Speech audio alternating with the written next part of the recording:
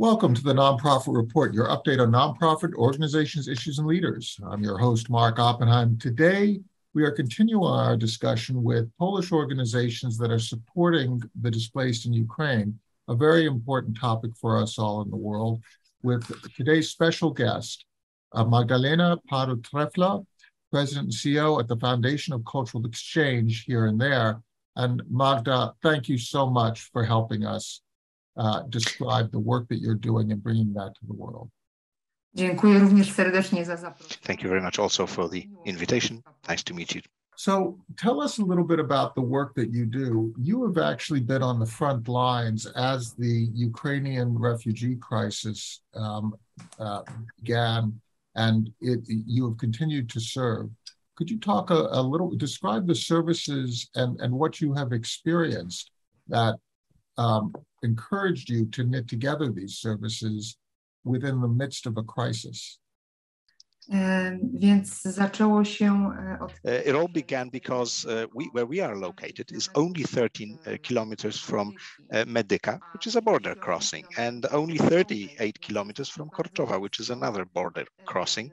And we are an NGO, which is by definition devoted to inclusion programs. So when the crisis started, we realized that this is impossible for us not to become involved in something as huge and as important.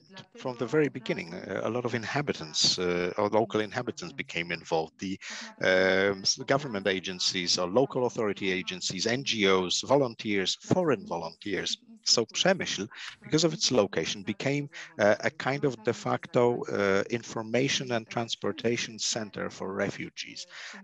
Basically, the refugees arriving in Przemyśl were able to receive everything that they needed at that point. Mainly, this was shelter, water, accommodation, clothing, medical help, coronavirus tests, and of course, somewhere to stay.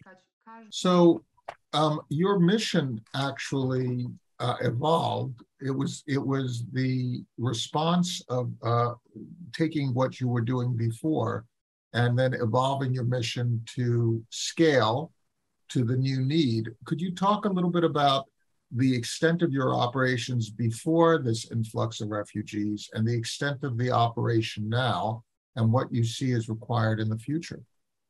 Znaczy od samego początku kryzysu. At the beginning, everybody involved, we decided that we will be involved as an organization as opposed to become involved as individuals. What we did is we sat down, we started thinking how we could help. We started on February the 26th, and at the very beginning, the main assistance that was needed was to help interpreting, so linguistic help. We didn't know Ukrainian, but we knew Spanish. So our first help was to provide help to students from Ecuador who were studying in Ukraine and they were fleeing Ukraine. And were you finding that you were able, by helping students from Ecuador who were studying in Ukraine, who might have spoken Spanish and Ukrainian, and you speaking Polish and Spanish, did you find that there was almost a triangular support system that naturally evolved, or was that not a factor? To znaczy rzeczywiście. We mainly provided our help and assistance in the Spanish language, but there were some cases where this sort of linguistic triangle took place. One interesting case, because in addition to the students, there were also people who had families in Ecuador that wanted to go there. We had one case where there was a gentleman who was 80 years old, and he wanted to go to his daughter who stayed in Ecuador. So what we needed to help him leave Ukraine, and we needed, as it were, to guide his steps remotely, which was done the following way. We talked to his daughter in Ecuador in Spanish, she talked to him, in Ukrainian, and the whole thing lasted 24 hours. It took 24 hours for him being led that way, given indicators, directions, until he arrived in Poland. And it was a success because he did leave for Ecuador on a humanitarian flight, on the last one that went there. So this was a way that you helped to get somebody out who was stuck in Ukraine, to get somebody able to get first into Poland and then onto a humanitarian flight? Tak, dokładnie.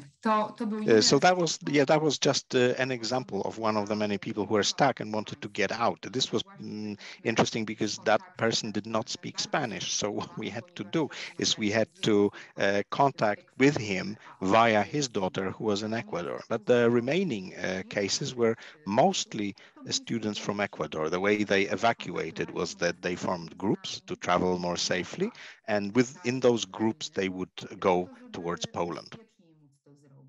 So let's talk a little bit about the scale of the services that you provide, so that we have a comprehensive description of your organization's mission and the services that you have. To ja może zacznę od... So it all started with Ecuadorian students, and that was the beginning. Altogether, if we add those who came directly from Ukraine, but also via Romania, Slovakia, and Hungary, there were 750 persons. The ones who came directly from Ukraine to Przemyśl, that was, out of this, 400 came directly.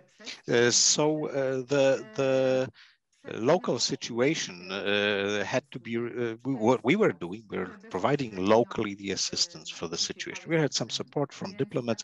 We had a vice minister from Ecuador, Mr. Luis Vallas Vadifeso, present here. But what we were doing, we were providing assistance with the local situation and the local needs. We provided accommodation and transportation, just to give you the idea of how difficult the situation was early in the beginning, because everything was full. There was no way you could find accommodation at any hostel, hotel, dorm, anywhere. There were no cars to rent. So what we did, we used private contacts to arrange for transport to get people relocated very quickly. Our headquarters was in the girls' dorm at Chopin Street in Przemyśl, and this is where it was all centered, and that's where the logistics were organized. So you provide these range of services primarily to people coming out of Ecuador. Have you also provided? I have in my profile here information about medical services. Is that correct as well? Tak, to się zgadza, ponieważ... The thing is that I am myself suffering from diabetes type A, type 1. So it got me thinking when we realized that there were people in Ukraine who were sitting in shelters, who were traveling in very uncomfortable conditions. How are they coping? What if there are people with diabetes there? And we decided that we should really be able to respond to this sort of need, not just type 1, also type 2. So one of the foundations we got in touch with, and this is where we will show you the scale of operations, is the foundation called INSULIN for Life, the Netherlands. It's an organization of Jasper, Iking, and they provided. They are going to have a meeting which is going to be called a VCAP. It's going to be type 1 diabetes sufferers. This is going to be in August this year. This the amount of support they provided is 2 shipments of insulin, and specifically there were 2,836 milliliters. So there were 945 vials of 3 milliliter each. That was 5,310 needles. So I was I did the exercise of checking how much was that worth. And the US price for one of those insulin types, which was Comelog, was $100 for 3 milliliter vial, which means that what they sent us was worth $94,500. We received almost the same amount from through a different channel. It was German volunteers, a grassroots movement who were sending us insulin in a more dispersed way, but they sent pretty much the same amount. So in addition to that, we received 100 glucometers from Jasper, Iking, and 2 boxes of test strips. Ms. Kamila Kamińska-Sztark, who is a PhD from Wrocław University, sent us 50 boxes of medical supplies. Are there any other things that we should be conveying to our audience about the work that you're doing and the intention that you have to continue to serve? Tak, oczywiście. Chciałabym dodać... Well, our help really started with helping in interpretation. Then we went through providing some form of psychological support because we are staying with those people, providing moral support.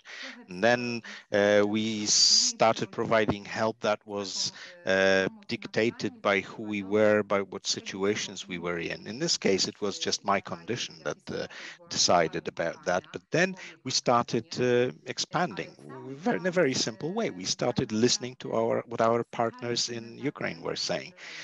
Basically, we asked them what they want. Before Christmas, we asked them what they wanted. They told us what they really wanted was food aid, where we sent parcels with food. So we now contacted all our Ukrainian partners, and one of the first things that they all came up with was medical supplies for the military. So talking about bureaucracy, there is a place for bureaucracy because in a way, for some bureaucracy, it provides a level of transparency. The first thing we do is we first call them and ask them, what do you want? And then we provide help. And the second thing is with every shipment that we send over, we have paperwork. We just have simple record of what was sent, where was sent, and just a protocol of shipment. And so you're basically shaping your organization around human need. Tak, to jest jakby the most important. These are the really human need. This is the most important value. Our basic idea is that we should not be sending things that are not needed, but just in order to help everyone get the better idea of what sort of things may be needed. I'll just continue with the list. What we need, for instance, is food and means of hygiene. There's just one UK-based organization told us that they have in their care 400 people who need food.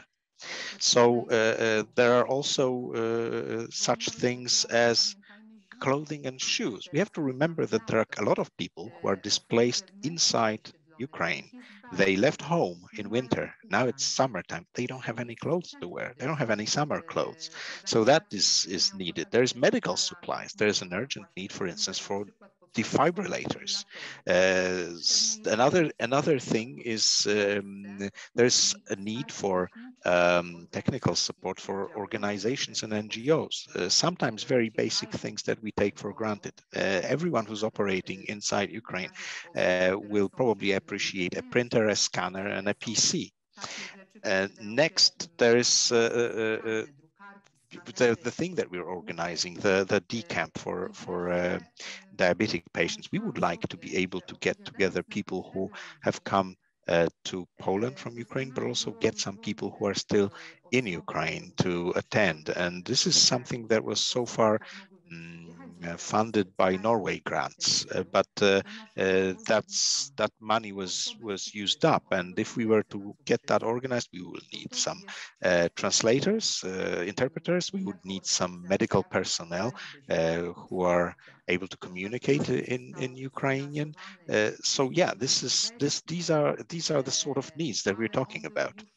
So you are essentially functioning as a way to identify supply and identify need and creating the link between the supply of a particular good or service and the need that people have.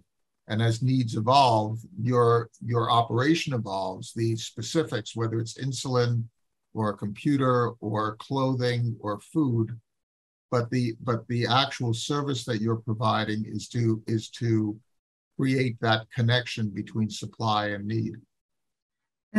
Zasadniczo, tak. Basically, at the core of our activity is anything related to persons with diabetes. So we mainly build anything that we do around that, and we're finding ways of providing that sort of help at the time of crisis. The other things that we do, food and clothing, because we believe that these are basic human needs and everybody should have the right to have access to food and clothing, because there is such a need, we do that.